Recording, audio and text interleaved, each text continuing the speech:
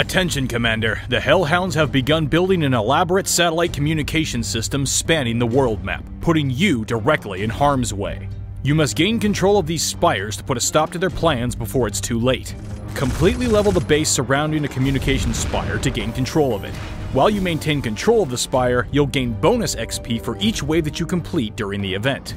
You can control up to 5 spires at once to stack up to a 25% XP bonus. Additionally, you'll need to defend your base against Hell Hound invasion forces. For each wave of enemies that you successfully defend your base against, you'll be awarded XP.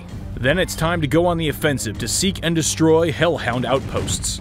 The target indicator on the right side of the screen will display the level of the outpost that you need to attack. You'll eventually encounter fortress waves, which are heavily defended Hell Hound bases that yield bonus XP for destroying specific targets within a set period of time. Click on the Prizes button to see the list of technology that you can unlock and have already unlocked by redeeming your XP. New to Operation Devil's Grip are 2 epic tech prizes that can be won by beating a specific wave. The dual missile payload component will grant an equipped Hellfire tank an additional missile to fire per volley. With a platoon of Hellfires launching double the missiles, you can rain hell on earth upon your enemies. The Brimstone targeting system component on a Hellfire tank will change the trajectory of the missile it fires so that they are more difficult to be shot down.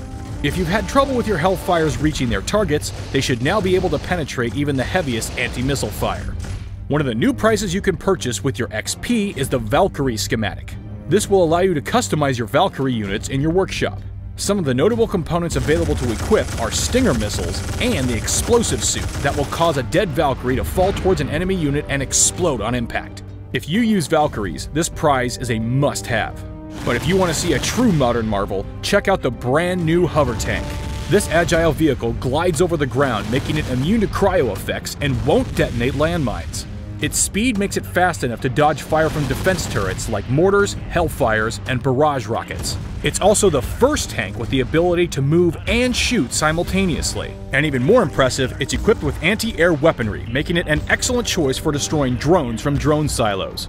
All of the hover tank's technology make it the most versatile tank to date, effective in both base attacks and platoon combat.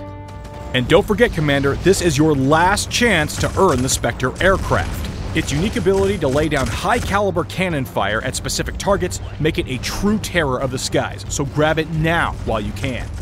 Operation Devil's Grip begins Thursday, December 19th and ends Wednesday, December 25th.